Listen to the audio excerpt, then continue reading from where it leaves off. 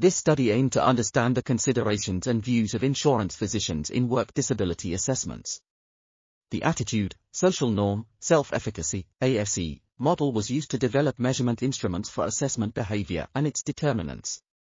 Factor analysis, reliability analysis, and homogeneity analysis were used to form scale variables and dimension variables. The results showed that 29 scales with sufficient reliability were obtained, and 19 dimensions emerged from the analysis. The scales and dimensions fitted with the concepts of the ASE model.